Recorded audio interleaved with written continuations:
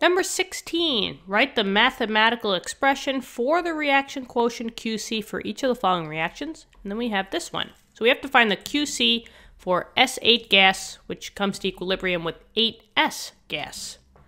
So the QC formula is a very generalized formula. It mimics the KC formula. It's this one right here. Once you guys get familiar with this formula, you're just going to say that it's products divided by reactants.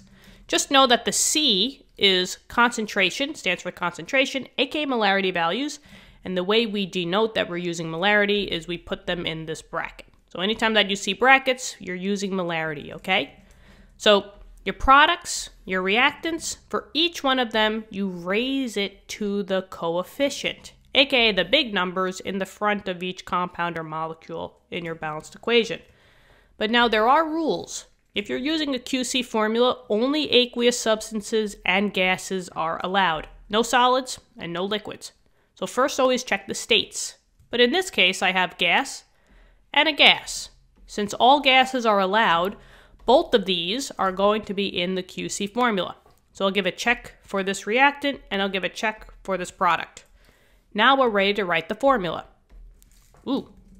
QC equals, I'll put the division sign first, and then let's go for it. Products divided by reactants. So what is the element here, right? The element is just the S. So I'm going to put bracket. I'm going to put the S. I'm going to close the bracket. You don't have to put the states anymore. The states were just used to say who is allowed in the QC formula. And now you got to raise it to the coefficient. Oh, there was an 8 in the front. Remember, the coefficients are the big numbers in the front. So I will have to raise this to the 8th. That's the only product. So now we go to the reactant. There's only one molecule here, which is S8. So I'm going to bracket. This is S8. Close the bracket. And now, what is the big number in the front? Well, there was none. Oh, that means that I just had 1. So you can write the 1 up here, but remember, anything raised to the first is the same number. So you're done. That's it. How easy is that, guys? This is your QC formula specifically for this balanced equation. Thank you so much for viewing the video. I really hope this helped. Let me know in the comments.